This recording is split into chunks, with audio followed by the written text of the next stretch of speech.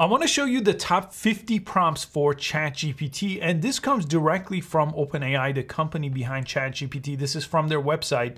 But what I did is I organized it into a simple sheet that I'll include below for download, where you have, based on categories, the different categories that these fall into, the purpose for using each prompt, and the actual prompt themselves. And this is going to have very basic things for prompting, like creating recipes or grammar correction or summarizing text, to some more advanced things that I've never seen anyone else covered regarding ChatGPT prompts. Let's jump in. So I'll start here with my list, but I'll show you where I got this prompt from. This is directly from the OpenAI website. But here, the Q&A prompt is one of the most useful ones, where it answers questions based on existing knowledge.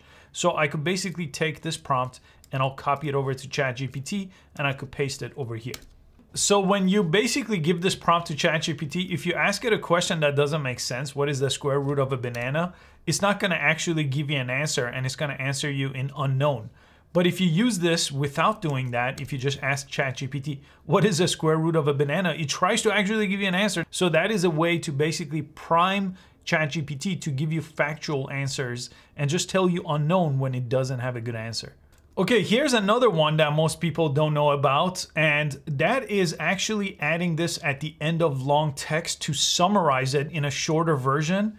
And all you have to do is add this prompt at the end of any large text, which stands for too long, didn't read. And if you just type this prompt exactly like this and press enter, it summarizes the text for you. And you could do this with a big amount of text as well, and it'll give you a summary, and you don't even have to write a sentence. It's literally 5 characters here, gets you that result. This one is really useful. This is a spreadsheet creator. So this creates a spreadsheet of various kind of data. And I'm just gonna show you here the top 10, and then I'll go ahead and link this below. So this one, I could basically have it create a spreadsheet for me, and it's gonna have a title and year of release. I could press enter, and it puts it in this really nice spreadsheet format, and I could copy it from here. So creating these tables or spreadsheet is a really good prompt. This is kind of a fun one, but you could turn movies or music into emojis. So it says convert a movie title into emoji, and here is the prompt. Let me go ahead and copy and paste this one. And this is basically what Star Wars would look like as an emoji. This is a translation prompt, so translate English to different languages, and the prompt is translate into 1, the first language you want, 2, the second, and third. And I'll type some text here and I'll press enter. And as you can see, I got French, Spanish, and Japanese, and they're in different sections here, and I could easily copy and paste from here. This one is for coders, very useful, but it could explain code. It could even explain code if you have no idea what you're looking at. So I'm gonna take this piece of code here, I'm gonna copy it, and the actual prompt is basically asking what the above code is doing, explained in a concise way. And I'm gonna press enter. And it's gonna use just basic English here to explain to you what different types of code does. You could do this with basic HTML code from your website, or more advanced Python or JSON code too. This one is really useful, especially for work. This one turns notes into a summary, turn meeting notes into a summary. And basically the prompt is convert my shorthand notes from a meeting into a summary. So I could just copy this over. I'll paste that into ChatGPT, and it's gonna give me a much better way of basically sharing this in email format, for example. So this is one of the prompts that I actually use all the time. And this one is also very useful if you use email. It says extract contact information from a block of text. You could do this with lots of different text and extract very specific information without manually doing it. And you could do it with large amount of text as well.